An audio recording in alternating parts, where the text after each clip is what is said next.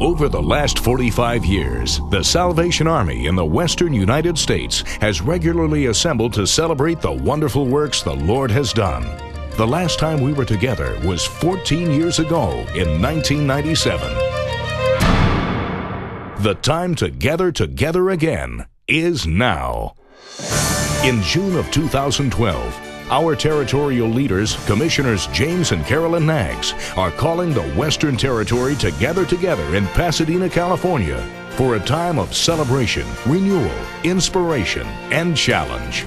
It will be a spirit-filled experience and will include invigorating preaching, dynamic worship, and enrollment of new soldiers, culminating in the commissioning and ordination of the Friends of Christ Session of Cadets, led by our international leader, General Linda Bond. Other planned programs will include men's rallies, women's rallies, junior soldier events, young adult events, celebrations of recovery, and a new Larson musical. This is sure to be long remembered as one of the milestones in the history of our territory. Make plans now to be a part of the gathering.